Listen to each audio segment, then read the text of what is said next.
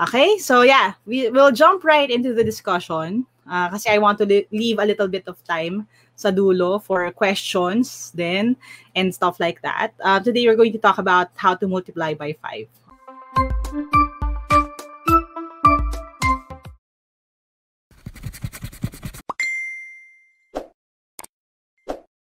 Okay, now again, this is a speed math technique. I am not saying that, okay, parang mas better dapat yung speed math techniques kaysa sa traditional na pagsosolve ng problems. It's really not like that.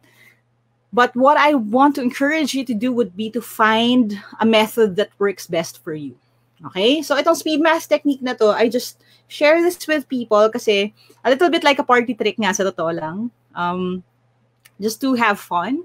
And for them to start believing na, okay, hindi pala ako mahina sa math. Hindi pala ako weak pagdating dito sa math. Kasi kaya ko siyang i-figure out. Okay? So, yun yung pag-uusapan natin ngayon. Ayan? Alright? Ready na?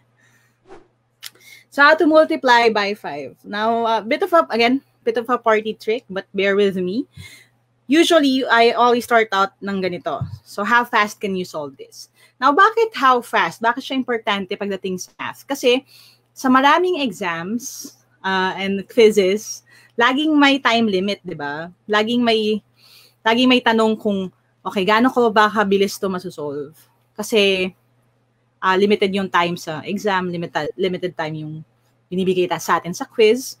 So, mayroon din talagang aspeto ng speed pagdating sa math. Of course, in an ideal world, ayaw natin ng ganun, di ba? Everyone can study sa kanilang pace. Pero ang realidad is that it's hard. It's hard na i-enforce yun. So, many times, we feel na, mahina ako sa math, mahina ako kasi, kasi pinanganak akong mabagal. Pero hindi naman ganun. Minsan may mga tricks lang. Okay? So, let's start out with this. Yan. So, we have 7 to 8 times 5. So, how fast can you solve this? Now, a lot of people would start solving na isusulat nila. But the thing is, for me, it's really easy. It's just 3, 6, 4, 0.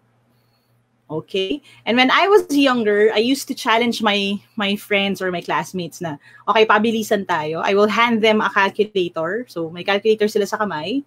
Tapos, we have another friend na maglista ng random numbers sa board. Okay? Tapos, unahan kami. And yung time that it takes my one friend to type the question sa kanilang calculator, by the time na na-type nila yung tanong, okay, tapos na ako dun sa sagot kasi I was already writing down yung sagot. So this is, again, a bit of a party trick, but it's really going to be very helpful kapag kayo ay mag-e-exam na. Yeah, so, game, paano to mangyayari? Now, let me show you, if you solved using the traditional method, ang gagawin nyo usually is, yan, okay, so you're going to have to write yung numbers. So, 7 to 8, i-rewrite mo siya, patayo. 7 to 8 times 5, right? Tapos, i-over mo, ganyan. Tapos, isosolve mo ng isa-isa. So, 8 times 5. So, you're going to go 8 times 5 is 40. So, lagpas siya ng 10. So, magkikarry ka agad. So, 0. Tapos, lalagay mo dito yung 4. Tapos, you're going to go 2 times 5 is 10. Plus 4 is 14. So, lalagay ko dito yung 4. Iaakit ko uli yung 1. Tapos, 7 times 5 is 35. Plus 1, you have 36. So, yung 3640 mo, bago ka makarating dyan, it's going to take you a lot of time. Okay, so go. 7 to 8 times 5, 3640. All you need to do is to rethink things. So, be a little bit creative. Okay? I'll show you what I do. So, 7 to 8 times 5, instead of i-rewrite mo lahat, we're going to rethink things. We're going to manipulate numbers, play around with it, para makakome up tayo sa easier na option. Now, here's the thing. A bit of an anecdote. I actually discovered or parang found out about this technique nung ako ay nasa grade 3. Yeah, kasi nung bata ako, I'm usually the kid na tinatamad sa school. Medyo, understimulated ako sa klase. So, medyo makulit ako nung grade school ako. Makulit pero mabait pa rin, ha? Ibig sabihin, kapag nagigets ko na kasi yung sinasabi ng teacher or I find it uninteresting, nagdo-doze off ako or nawawala. Lumilipad yung utak ko. So, I would come up with other things. I would try to draw. Gagawa ko ng ibang bagay.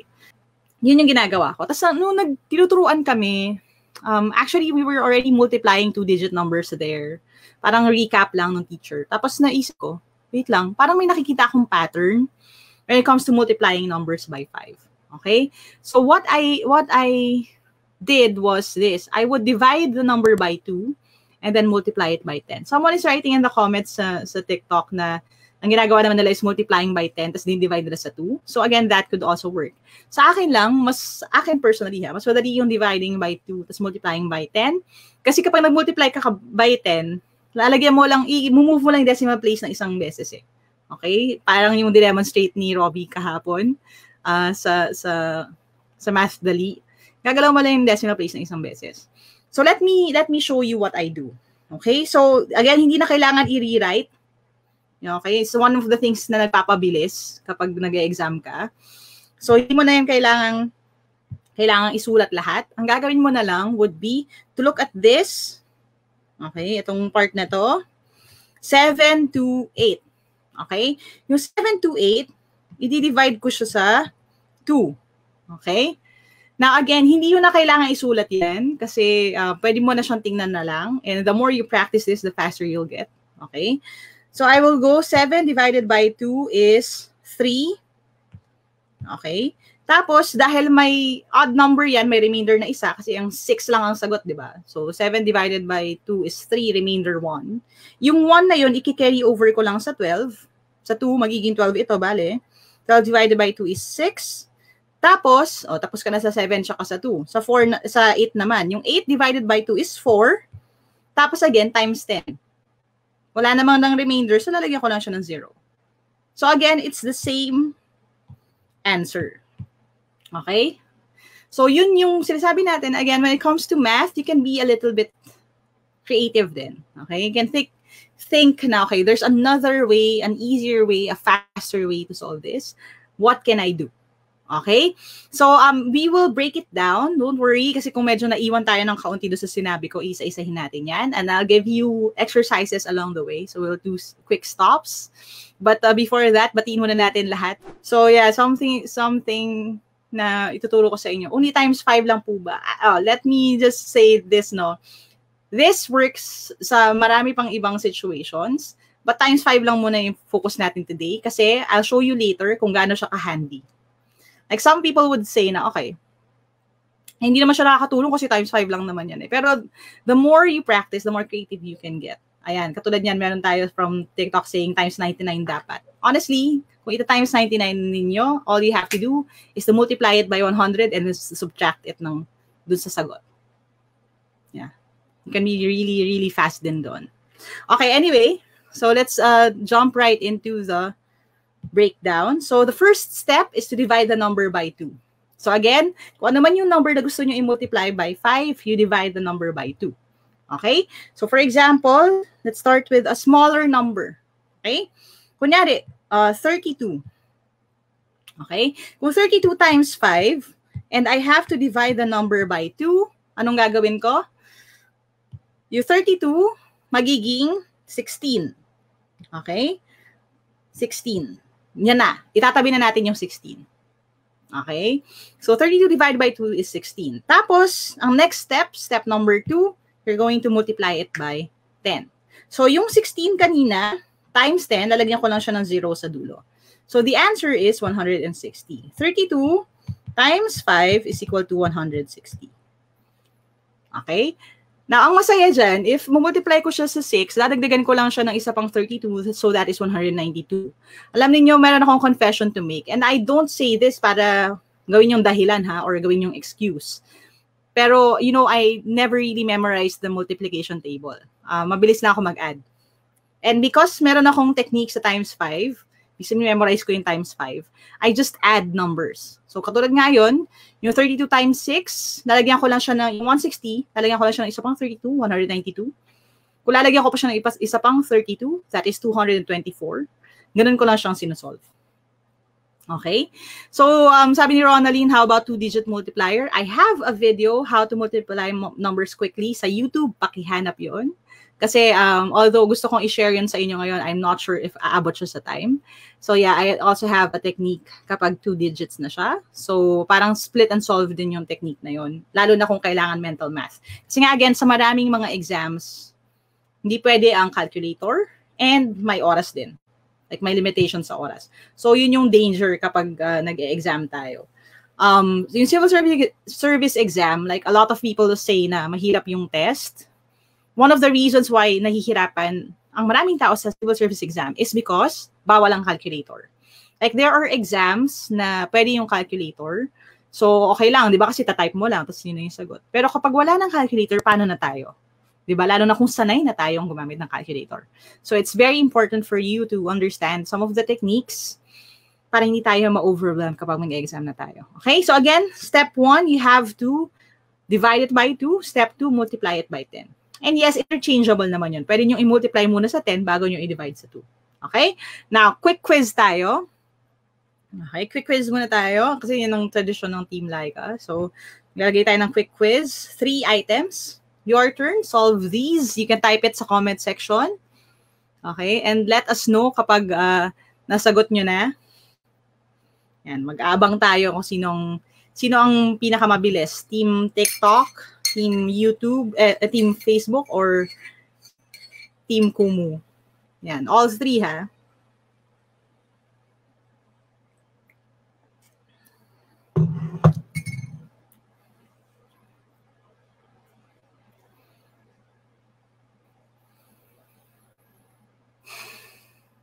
Ayan, so may mga nagsasagot na sa nasagot na yung first one. Okay, dapat lahat ha.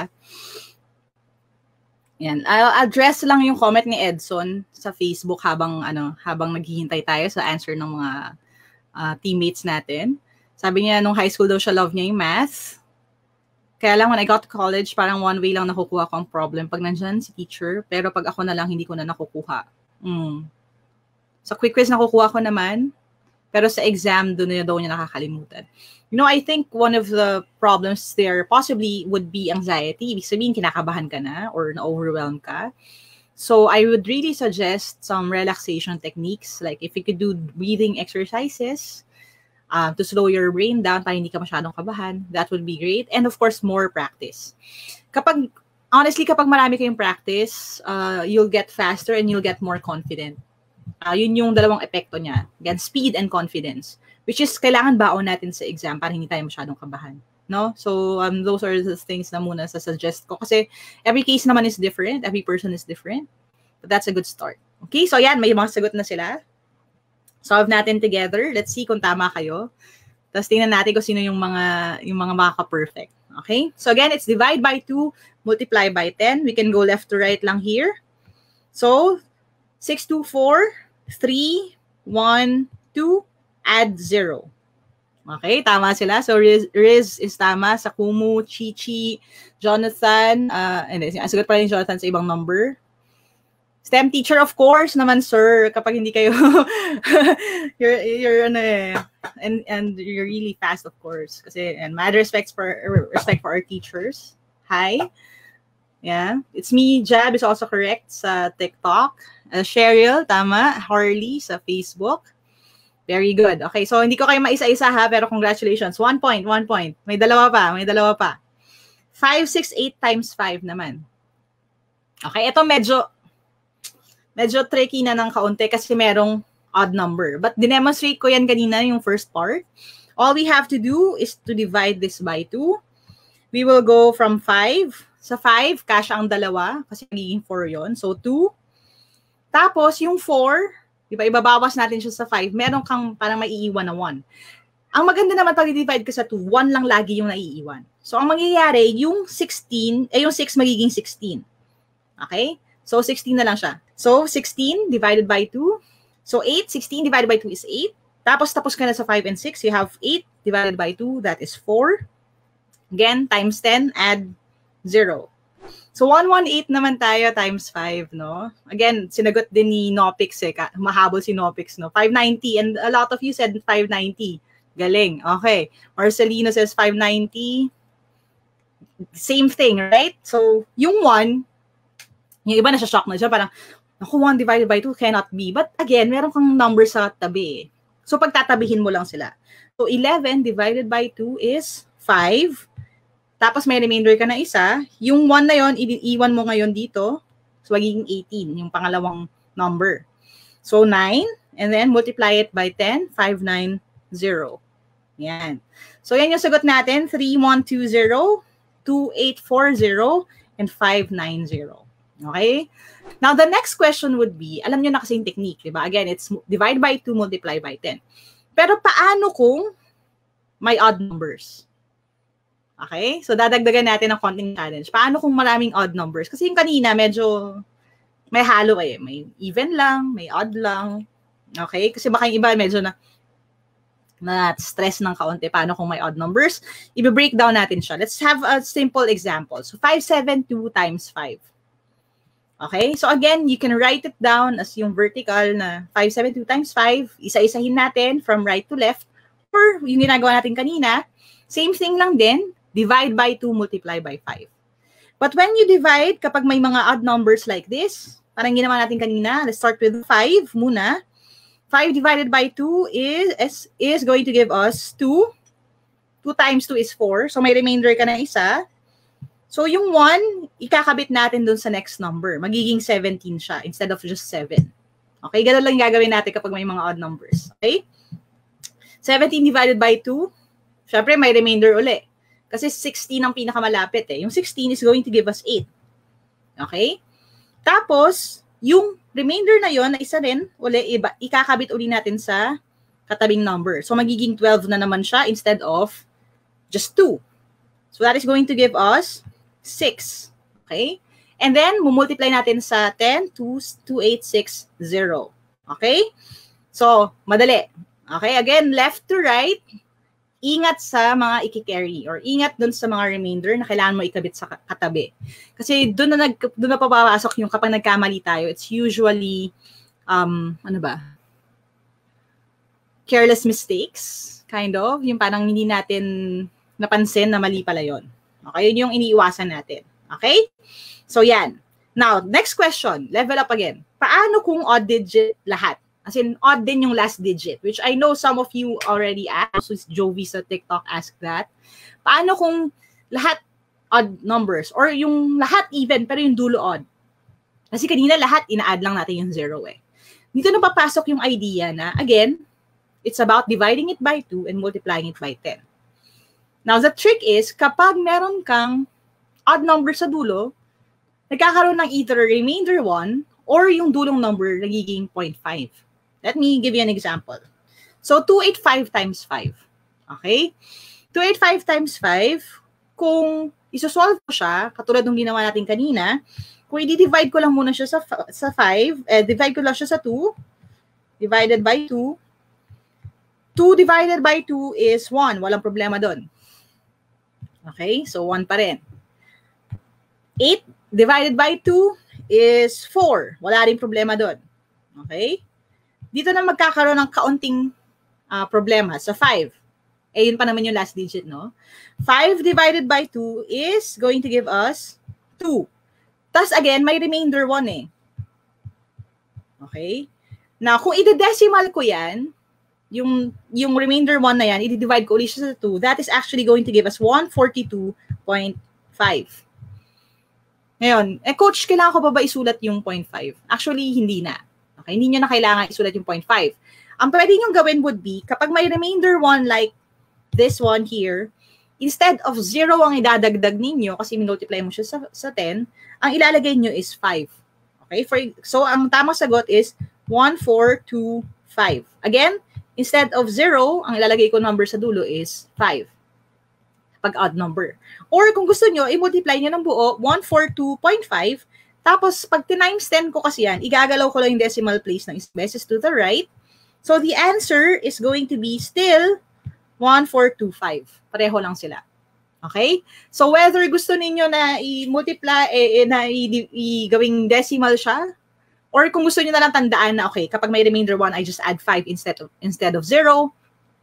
Diba? Pareho naman yung sagot. Again, 2 options ha. You can remember na, okay, may tirang isa, I put 5 instead of 0, or I divide it in full. So it'll be 142.5, and then I multiply it by 10, so magiging 1,425 siya.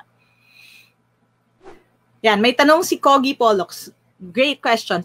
Possible po ba na 28 na lang ang i-divide sa 2, tapos 5 times 5? Yes, pwede rin.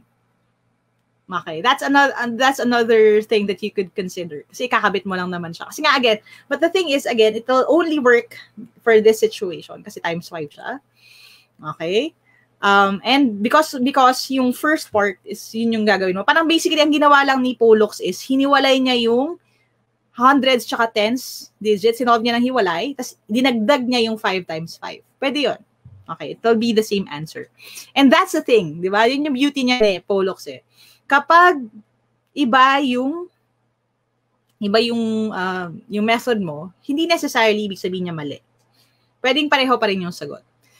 May question din si NoPix. What if 1 yung dulo? Let's try it out, ha? Okay? Anday lang. Isi-strike ko lang yung aking para may space ako. Yan. Palitan natin to. So, instead of 572, gawin natin siyang 571. Okay, so 571 times 5. Okay, anong gagawin ko dyan? Same thing. 5 divided by 2 muna tayo. Divided by 2 is 2. May remainder kang isa, magiging 17 tong katabi. So that would be 8. 16 yon. Matitira yung isa dito sa 11. So magiging 5. Okay? Tapos, dahil merong remainder na isa, magiging 5 siya. Okay? Now, paano naman kung hindi magiging 11 yung sa dulo? Now, ang tanong would be, ilan ba yung 1 divided by 2? Ilang 2 ang kasya sa isang 1? Di ba wala? So, magiging 0 siya. Tapos, i-carry mo siya sa kabilang side. Okay? Let me give you a separate example. Instead of 571, let's do 521. Okay? 521 times 5.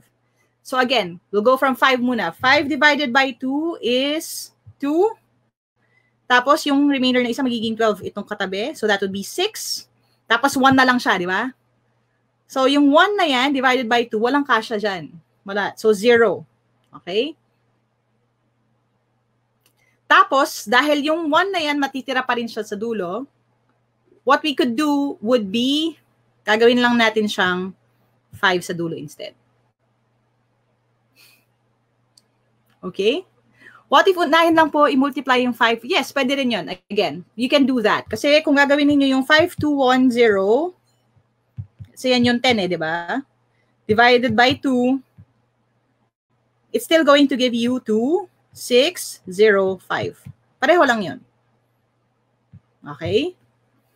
So in many ways, you can think of it nga as one of the proofs kung bakit when it comes to PEMDAS, unless specifically trick question siyang, as in ginawa siyang convoluted question siya para mag-iba yung sagot. Dapat ideally pareho yung sagot. Kaya magkapareho yung level ng multiplication tsaka division at addition at subtraction sa PEMDAS. Kasi again, kahit na unahin ko yung multiplication, division, multiplication, kung horizontal yung solving ko, ideally dapat pareho lang yung sagot. So yung times 5, which ang ginagawa natin is divided by 2 times 10. Kung gagawin mo na times 10 divided by 2, di ba? Pareho lang dapat yung sagot. Okay? Sige, game. Try natin ha. So, ibang quiz naman, medyo mas challenging. Okay, ihanda ang mga papel. Ihanda ang thumbs na magta-type ng sagot. Unahan na lang uli. Tingnan natin. Ito yung ating quiz. This time, pagpasama-samahin na natin lahat. So, yung technique kanina, sa kung pare-pareho silang ang even numbers, paano kung may odd number doon sa simula, paano kung odd number yung sa dulo. Let's do this. Okay? So, paano kung odd ang last digit? Na-solve na natin yung kanina. Dito tayo. Yan. So, tatlo uli sila. So, unahan tayo. Type natin yung sagot. May nagre-request ng Filipino. Filipino naman po. Honestly, hindi ako masyadong confident na turuan kayo ng Filipino. Kasi number 1, bulol ako. Number 2, isa sa mga lowest scores ko, ang Filipino. Nakabawi lang ako sa Filipino nung naging literatura na siya. Kasi I love literature. Pero yung balarila, yung mga pang-abay, pandiwa, yan. Iimbitahan ko yung nanay ko na mag-guest teach kasi si Mama G ang magaling sa Filipino. Pero hindi ako masyadong magaling sa Filipino. So ako, I just try my best. Pero hindi talaga ako masyadong magaling doon. Okay, so yan, may mga sagot na sila. Yan, 4620, 8645. Aba, yan na, may mga 5 na sa dulo. So again, it will get a little bit trickier the more we go along. Yan, may nag-request ng factoring sa math. Meron na tayong factoring videos on TikTok and on YouTube. Pakihanap na lang. Okay, so again, one of my goals is to build a library of content, so across platforms. Kaya kung may nahanap kayo na topic na gusto yung i-request, ang first tip ko, again, lagi, hanap bago hingi. Ibig sabihin, you can scroll, you can search, tingnan natin kung meron ng video. Kasi some of the videos that you request that I make, meron na tayo. Okay? So, para makapagsimula na kayo right away. So, again, let's solve it together. Okay? So, divided by 2 times 10. Divided by 2 times 10. Ganun lang lahat. Okay? Sa times 5. So, we're going to go from left to right. So, 9 to 4. Let's start tayo sa 9. 9 divided by 2 is going to give us 4 kasi 8 yun. Tapos may remainder ka ng isa. So, yung 1 ikakabit natin dun sa 2. Magiging 6 yan. 12 divided by 2 is 6. Tapos na tayo dun. Yung 4, magiging divided by 2, 2. Tapos, again, dahil wala nang ibang digit at hindi siya odd number sa dulo, ang dadagdag natin, 0, kasi times 10. 4620. Tama kayo? Tama. Kompleto pa, kompleto. Okay. Next, this is where it gets a little bit tricky. 673. 6 muna. 6 divided by 2 is 3, first digit. 7 divided by 2 is also 3, pero may tira ka na isa or may sukli kang isa. Ikakabit natin dun sa katabing 3, sa 13. 13 divided by 2 is 6. Remainder 1. Okay, kasi odd number yung 3. So again, pwede mong gawing 0.5 times 10. So yung 5 yung mangyayari sa dulo. Or tandaan na lang natin kapag may remainder 1, instead of adding 0, I add 5. So that is your answer. Tama ba? Tama? Tama pa kayo? Tama ba? Okay. Kayang-kaya? Alright. Now, next. Queen Angel Berry, salamat ulit sa mga pag-gifts. Salamat sa inyong lahat who are sending gifts. Dito tayo sa next one. 539 times 5. 5 muna. 5 divided by 2 is 2. Tapos may tira kang isa. May remainder na isa. That one you can put here, tabi ng 3. So that will be 13 divided by 2 is 6. May isa ka pang sukli. Okay, so ilalagay mo ulit siya dito. 19 na siya. That would be 9. May remainder ka na isa. So instead of putting 0, you put 5. Okay lang yan. Again, it's a technique. So it's just us having fun with math.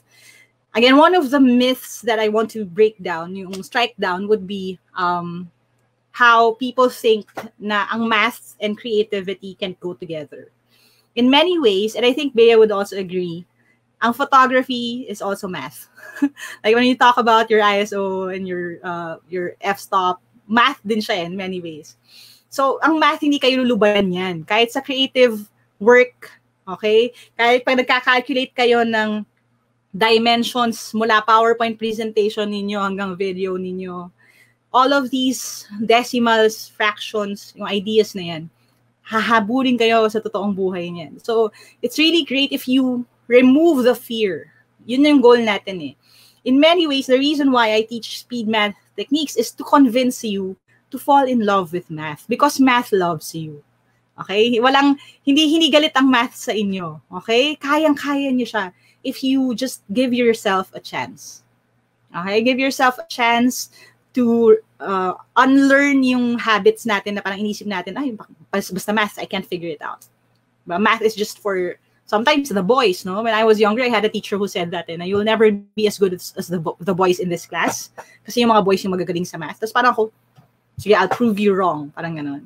So all of these things, mga myths na inisip natin, dapat, huwag natin siya paniniwalaan. Huwag natin sila kakapitan.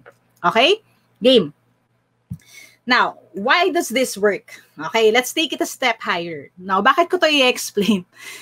When I was younger, and I love her to death, no? I had a teacher, si Ma'am Lilia Paragas. Siya talaga yung nag-encourage sa akin na gamitin tong technique na ito. So, math teacher ko siya ng elementary. Tapos, pinakita ko sa class kasi. So, nag-raise ako ng hand. Ma'am, there's a faster way to solve this. Di ba? Ang yabang ni ate girl. Hindi naman yabang, no? Pero excited kasi ako eh. Gusto ko i-share sa buong class. Sabi ko, baka makatulong sa kanila to. So, nag-raise ako ng hand. Sabi ko, Ma'am, mas mabilis kung ganito yung gagawin. So, dinemonstrate ko siya sa class. Itong technique na to. Pero, syempre, I didn't have the nuances and the right words to say it. Sobrang excited ko. So, shinare ko. Kasi yung mga classmates ko, which, again, understandable to, kasi they already learned how to multiply numbers from right to left. Sabi nila, ano ba yan? Ang gulo-gulo. Masyadong complicated. Mas lalo mong pinahirapan. Which is something na narinig ko pa rin sa people until now. Madali lang yun, ba't pinapahirapan mo pa when you have techniques, no? And then my teacher, si Ma'am Lilia, she set me aside, tapos sabi niya sa akin, sige, papayagan kita to use that technique. Ibig sabihin, hindi ako magsusulat ng solution sa paper ko. Hindi ako, papayagan kita to use that technique if ma-explain mo sa akin. Parang test niya yata sa akin yun. If ma-explain mo sa akin why it works. Bakit gumagana yung technique mo na yan doon sa times 5. Diba? So, in case na tatanungin kayo ng mga teacher ninyo or yung mga anak po ninyo ng bakit nag-work yung technique na to sa times 5, ito yung sagot. Okay? I'll show you.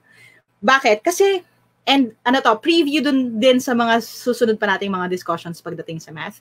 Alam ninyo, ang math, sometimes we think na it's fixed, it's one thing, pero there are other ways to look at it. For example, ang addition, okay, if nag-a-add ako ng 5, sa totoo lang, it's a lot like subtracting negative 5. Okay? Anong ibig sabihin dyan? Yung plus 5 tsaka minus negative 5, pareho ba? Yes. Bakit? Kasi ano ang rule natin pagdating sa subtracting ng negative na integer? Di ba? Papalitan natin yung operation at yung sign. Okay? So, ibig sabihin nun, ang plus 5 at minus negative 5 is the same. Okay? Yan. Yup daw. Sabi ni Jotan, nasakyan. Kogi, nasakyan. O, di ba? Pareho lang siya. Super Chen, thank you for the gifts. Chrissa, thank you. Ayan, pareho lang yon. Eto, here's another thing. Kapag nag-multiply ako, okay, ng 1/2, pareho lang siya pag dinivide ko siya sa 2. Do you agree? Okay, ano ibig sabihin nun? 4 times 1/2, di ba? Isusulat ko para mas visual yung representation. 4 times 1/2, anong gagawin natin dyan? Di ba, yung 4 magiging 4 over 1. Tapos yung 4 times 1, sa numerators muna tayo, 4 times 1 is 4, over 1 times 2 is 2. Ang sagot ay 2. Tama? Now, ang 4 divided by 2 is also 2. Pareho lang yun. Okay? Now, even that knowledge lang na okay, ganun pala yun. So times 1/2 is another way of writing divided by 2. Okay? Ibig sabihin may mga ways na ganun lang pala yun, pareho lang pala yun. Okay? Pero iba yung pagkakasabi. Okay? And the more na-embrace natin itong method ito, mas naiintindihan natin yung mga bagay na yun. Now, papasok na tayo dun sa bakit nag-work yung times 5 na divided by 2 times 10. Kung isusulat natin yung times 5, sorry. Yeah, wait lang. Nauna na yung aking slide. Yan. Kung isusulat natin yung times 5, yan. Anong ginawa natin kanina? Nag-divide tayo sa 2. Ano yung divide by 2? Kanina sabi natin para rin siyang times 1/2. Right? Kasi ang divided by 2 is also times 1/2. Tapos, next na ginawa natin, times 10. Okay? Times 10. Di ba? Ito yung dalawang steps natin. Step number 1, times 1/2. Step number 2, times 10. Now, if you notice, kung ang i-multiply ko lang ay itong dalawang ito, ang 1/2 times 10, again, solve lang natin, magiging 10 over 1 ito. across na. So numerator, 1 times 10 is 10 over 2 times 1, which is 2. Nakikita niyo na ba? So para siyang times 10 over 2. Now, tanong, ano ba yung 10 over 2? 10 divided by 2 is 5. Balik tayo dun sa simula.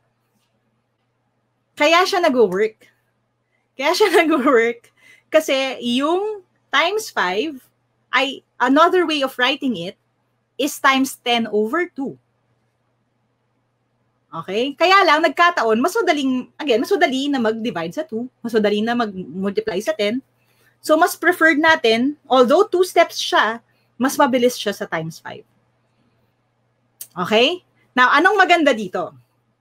Sa maraming ibang numbers, you can think of it that way. For example, if you're multiplying a number by 15, di ba? Pag nag-multiply ako ng number by 15, 2 digits yun, magulo. Di ba? Pero kung gagawin ko na i-multiply ko siya sa 30, tsaka ko siya i-divide sa 2, di ba? Kasi ang 30 over 2 is still equal to 15. Tama? I can do that. Let me demonstrate that, no? Yung sinasabi natin, no? Na, again, there are other ways of looking at things. Doon tayo dun sa times 15. Give me a number. Just a 2-digit number para madali lang. Anyone? 2-digit number? Unahan na lang? Para ma-shoutout ko kayo. Yan. 24 daw, sabi ni Irish. Okay, so 24 times 15. I'll show you multiple ways to solve this. Okay? Sabi natin kanina, again, kung ang 15 is a lot like times 30 over 2, what we could do would be, i-divide ko rin siya sa 2, so that would give us 12 times 30. Now, mahirap ba yung times 30? Hindi, di ba? Kasi times 3 lang yon tapos times 10 uli. So, 12 times 3 is 36, plus times 10 kasi ilalagay ko siya ng isa pang 0. So, ang 24 times 15 using this method is 360. Okay? So, divide and multiply tayo. Ganun yung type ng situation. Okay. Try natin kung gagamitin ko yung split and solve. Ano ibig sabihin nun? 24 times 15. This is another method that I taught sa YouTube so you can find it. How to multiply numbers fast. Hanapin nyo na sa YouTube channel natin sa Team Lyqa. Yung 15, pwede ko siyang i-split into 10 and 5. Okay? Bakit? Kasi 10 plus 5 is 15. So, ang gagawin ko lang, 24 times 10, kung mabilis ka mag-add, ginagamit ko rin to for a lot of other numbers. You have 240. Tapos, yung 15 times 5, may technique tayo kanina, right? 15 times 5, i-divide ko lang siya sa 2. So, magiging 7 plus, dahil odd number siya, 5 sa dulo. Ay, sorry. 24 divide ko lang siya sa 2. Yung 15 ang divide ko, dapat yung 12. Ay, yung 24. 24 divided by 2 is 12. Plus another 0. Diba? Kasi, divided by 2 times 10. So, this is also 360, right? Pareho rin siya dun sa kanina. So, tapos, syempre, yung ating traditional method, 24 times 15. Okay, ito na yung medyo mas tedious ng konti kasi dalawang layers to eh. 4 times 5 is 20. Hindi ko dito. 2 times 5 is 10, 12, 1. 4 times 1 is 4. 2 times 1 is 2. 360. But again, pare-pareho sila ng sagot. Okay? So, ano ba ang goal natin dito? Ang goal ko dito is to let you know that math shouldn't be feared. So, huwag kayo matatakot sa math. Yeah, so math is fun. Math is a creative way of looking at things. Minsan lang, I think there's no problem with math. There can be a problem when it comes to math instruction. Ano ibig sabihin? The way that we are taught math or the way that we learn math. Sometimes we think that it's like a strict list of rules to follow. When in fact, if you want to fall in love with math, yung lahat ng intricacies niya, lahat ng new things to learn, part siya ng process na yun. Alright, so thank you for watching till the end of this video. If you want to learn more, if you want to watch the other videos I'm going to be making, don't forget to hit subscribe and hit that bell icon. Turn your notifications for all the updates that we have. Again, marami pa tayong pwedeng pag-usapan soon. And thank you for joining the team. I know this community has been kind to me for the past 6 years now. And I'm so happy that I get to welcome you as part of this team as well. Thanks guys, and I'll see you soon.